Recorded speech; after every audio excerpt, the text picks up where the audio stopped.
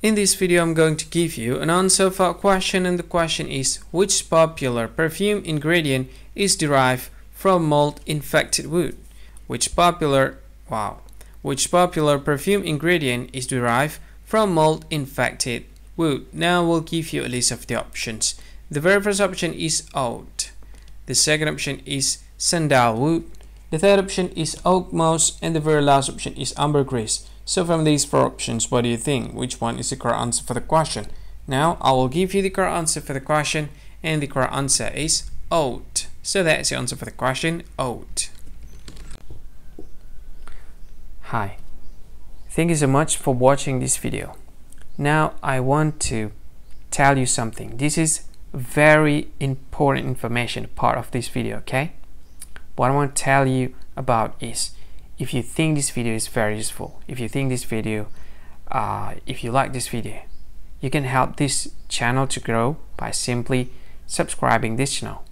What you can do is just click this with red subscribe button that has a YouTube icon in it. You can do that to help us to grow. And if you think this video is a good one, or you like this video like a lot, or you just like it a bit, it doesn't matter, you can click this one like button to like this video.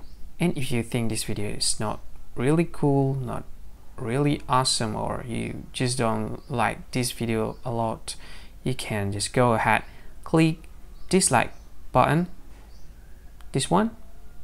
And of course, if you want to share this video with your friend, you can just go ahead, click this share button. You can share this video to any social media that you like Facebook, and share it to WhatsApp as well, to Telegram, to VK, to LinkedIn, to Twitter, and many other social media that most of people use at this time.